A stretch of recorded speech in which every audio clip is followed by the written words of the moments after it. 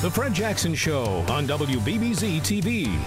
Sponsored by Buffalo Wine and Brew, Transit Road, Depew. Brew beer, make wine. The Buffalo Roadhouse Grill, Niagara Falls Boulevard near the 290, where the Buffalonians roam. Duville College, educating for life. On the Rocks Liquor, Discount Liquors, Bailey Avenue, Buffalo. And Reimer Heating and Air Conditioning with the Wizard of Comfort and your hometown comfort professionals.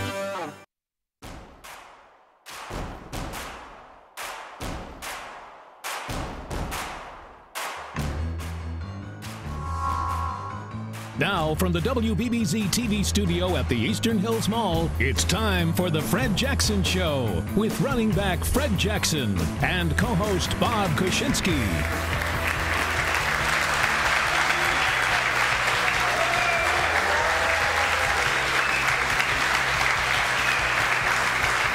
And welcome to the Fred Jackson Show. It's always better after a win, and why not? The star of our show, ladies and gentlemen, Mr. Fred Jackson.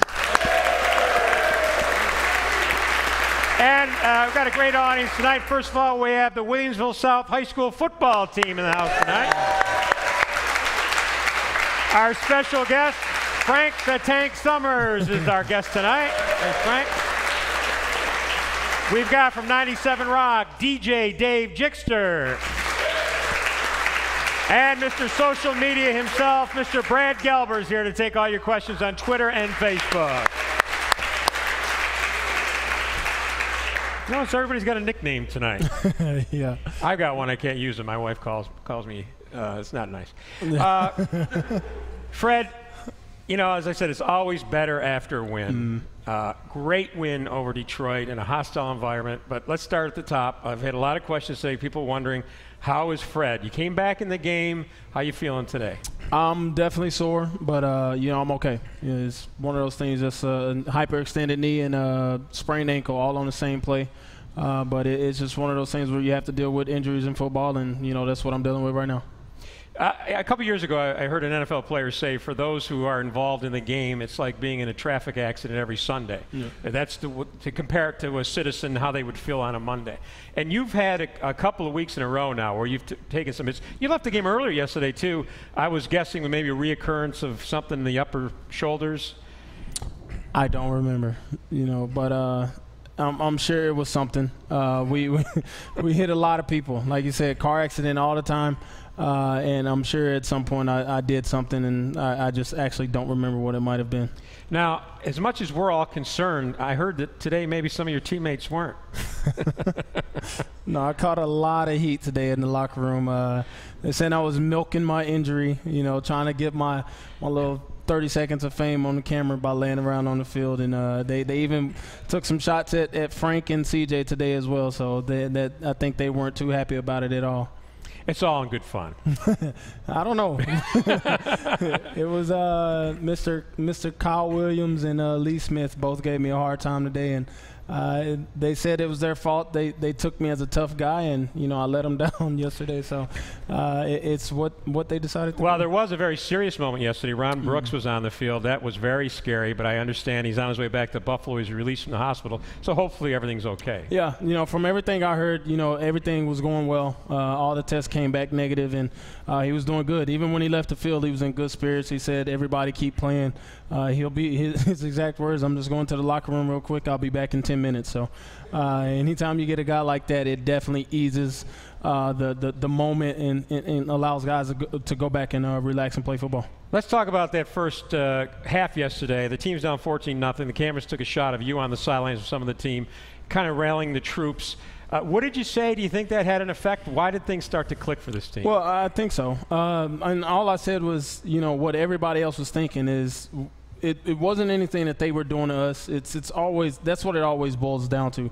When we're struggling on offense, it's what we're doing. It's not necessarily what a team is doing to us. And we, with the penalties, you know, turnovers, things like that, you put yourselves in those situations, it's going to be hard to win a game, and especially when you're playing a good team on the road.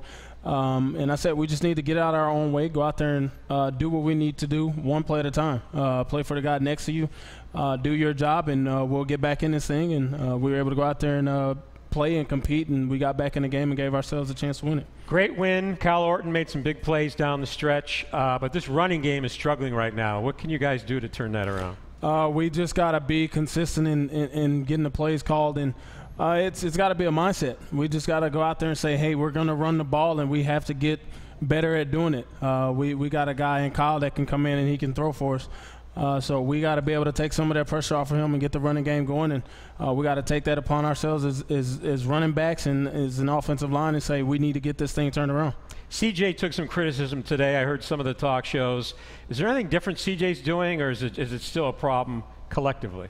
It's always collectively. You know, anytime you get one person like that, you know, as dynamic as he is, he's going to take a lot of crap for it. But it's stuff we got to do as an offensive unit, and we watch it on film today, and we see it. You know, guys got to get off blocks. He's got to hit holes, things. But it's all collective, and once we get on the same page, I think things get turned around. Before we take a break, I just think it was so fitting to have the final game under the Ralph Wilson ownership to end up in Detroit, his home city, and to win it on a long field goal. Storybook. Yeah. You know, it's something I think Hollywood called in and set it up for us, you would think anyway. It was great, though, to be able to end it in a comeback fashion. Our defense playing as well as they did, and the offense finally start clicking, and we give a guy, you know, Dan Carpenter, the opportunity to win the game, and we go out and get it done. And send them out with a win was a great thing for us to do. To tell you something about this league, Dan Carpenter was released by the Dolphins. Yeah, hard to believe. Regretting that. I mean, I'm glad. You know, he's a secret weapon that we have on the sideline and one that we can count on at any moment.